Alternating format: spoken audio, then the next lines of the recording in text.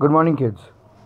Today I'll be teaching you some basic ground markings of cricket, especially only related to the pitch. Now, many times when we see a cricket pitch, we do not know exactly what is the distance from one stump to another stump, what is the breakup of the pitch, and how many feet or meters it should be in. So today I brought this video so that you understand the measurement of the pitch and the height of the stump. Clear? So starting with the stump, as you can see in the middle, the stump, one of the stumps are made red. That's the middle stump. The height of the stump should be 2 feet 4 inches, right?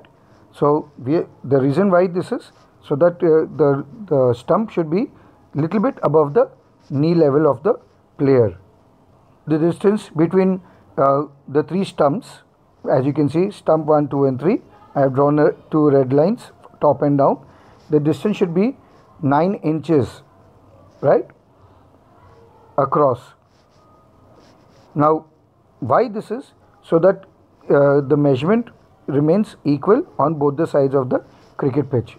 The stump should be having 9 inches from one stump to the other stump on one side of the ground. Now let's talk about the crease, right? Whether it's the bowling side or the batting side. Only the crease what we are talking about is the length of the crease, not the width of the crease. The length of the crease should be 2 meters, 2.64 meters in length, right? You can see from one line to the other side, that is 2.64 meters. Clear?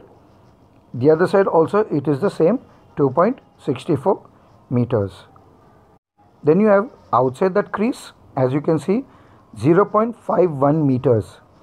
Now this is the area where the running takes place between the stumps and whatever, that is you can, or it's outside the crease line, that's 0.51 meters. Clear?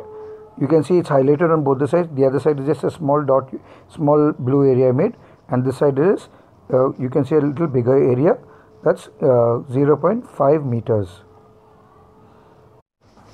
Now the full length of the crease, that is from one side of the pitch to the other side of the crease, you can see 3.66 meters.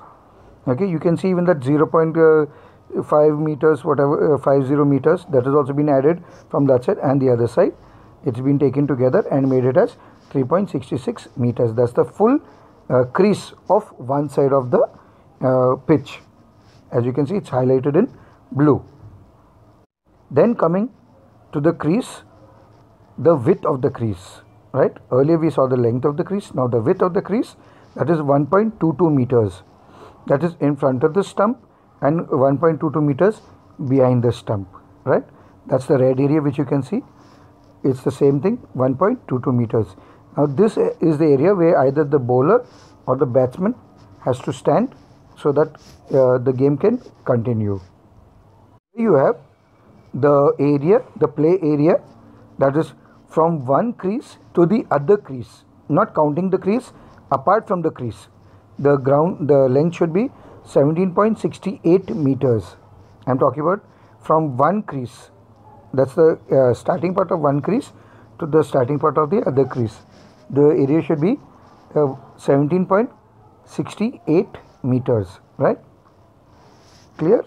Here you have from one side of the crease to the other side of the crease, that is from the stump to stump.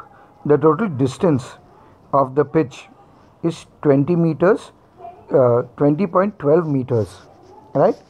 It cannot be more than that, it cannot be less than that. 20.12 meters from one stump to the other stump. You can see the highlighted area in blue. So this is the area of your batting area and your both the batsman and the runner who plays in this area. Understood the pitch of the batting and the bowling area ground. Next part I'll be bringing you, that's the ground perimeters. I hope this video you understood about the pitch and how the measurements are made. And next time I'll be bringing you all a video on how the batting and all is done, in which areas and what are the points of the ground. Have a nice day.